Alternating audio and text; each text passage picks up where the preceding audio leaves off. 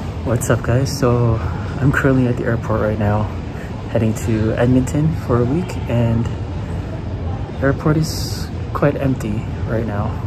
A lot of social distancing rules are in place and everyone is required to wear a mask, but I think everyone is so far following the rules, which is good. So we'll see how this flight goes, and yeah, we'll see you in Edmonton.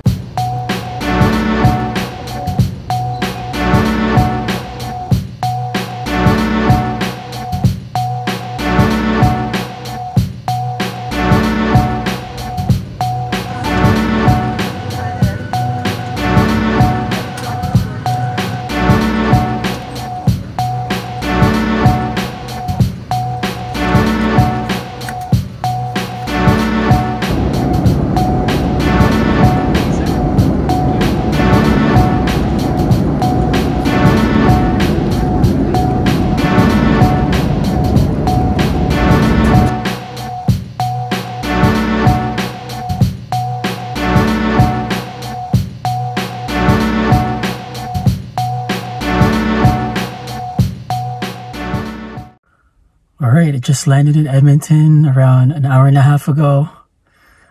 Back to my dad's apartment now. It's around almost 10 o'clock. A little bit exhausted from the flight, so I'm just gonna call it in for the night. But just overall, the flight was pretty solid. A lot of social distancing. Everyone was pretty much apart from each other, so anyone that was traveling by themselves they were given a row all to themselves, and anyone traveling together had one row with one person at the window, then the middle seat empty, and then the second person on the aisle. So it was pretty spaced out evenly, and I think the flight was half full, so it was all good. All right, finally out of the house. We're gonna drive around, see what's open, and probably gonna head over to West Edmonton Mall later, since they already started phase 2 of their reopening here in Edmonton, and West Edmonton Mall is allowing shoppers to go inside and shop and roam. So we'll see what that's like. Alright, so I forgot it was Sunday and West Edmonton doesn't open until 12. So we still got 2 hours before it opens, and I'm just out for a drive right now. Roads are pretty quiet. I know it's Sunday, but the roads are pretty packed here usually on a Sunday, so this is quite different.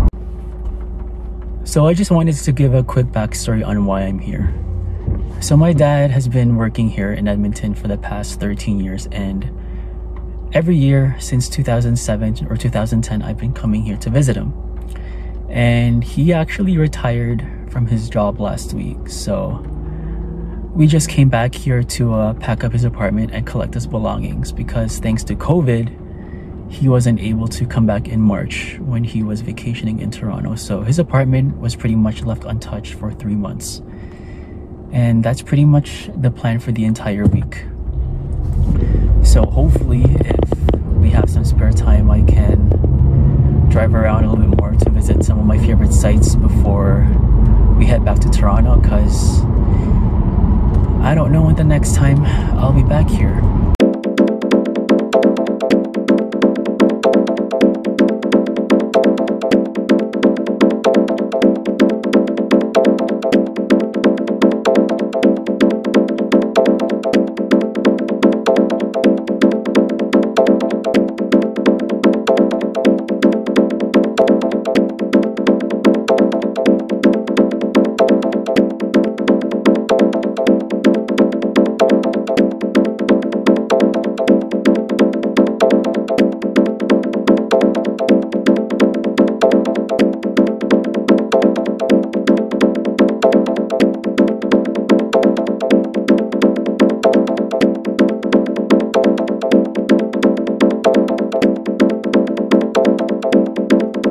So I just walked out of West Edmonton Mall, did some roaming around, some window shopping, and some actual shopping. It was great retail therapy after a couple of months being inside, not being able to go anywhere. So it was much deserved, well needed. So most of the stores were open. A lot of them had lines. From what I can recall, the Apple Store, Uniqlo, Zara, and Michael Kors, Lacoste, among many others, were full, were at capacity. Some stores even capped it at less than 10 people. Some stores capped it at 5 people. Some stores still remain closed. The Disney Store, Victoria's Secret, and some others that I can't remember were still closed, unfortunately. But shopping is still pretty much the same, except for the signage for social distancing, directional stickers on the floor indicating where people should go just to balance out the flow of traffic. Some stores also had their own rules and restrictions. From what I can remember, some stores ask you to take your shoes off if you're going inside. A lot of stores only accepted credit or debit, no cash, but I guess it's normal now. And one nice surprise too was the food courts and the restaurants were all open. The seating were at half capacity for social distancing purposes, but it's nice to see that you can actually dine in now. So I guess social life here is somewhat back to normal, so which I've been looking forward to for a long time. So it's finally nice to be able to be outside and doing something other than just being at home. So just dropped off my dad at his office to say goodbye to his co-workers and pack up his belongings. So I'm just killing some time. Drove out to this park called Wolf Willow. Apparently it's a big park with 200 step stairs at the end, so see if I can climb that.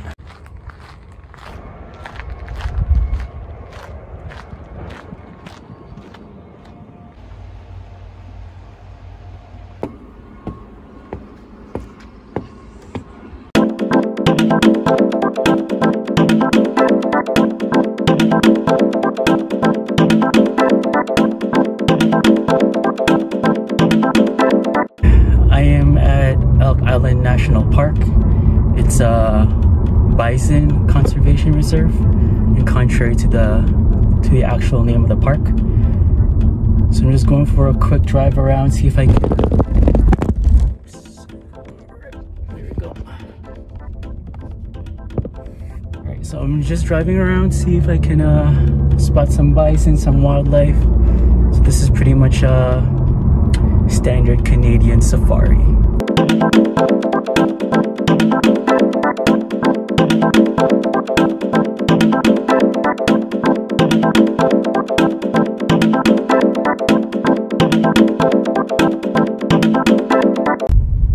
So that sort of failed. I've been driving around for 45 minutes on this dirt road and I haven't seen one bison. But it's okay. Nice scenic drive though. Went out for a nice hike. A lot of mosquitoes, a lot of dragonflies, but no bison.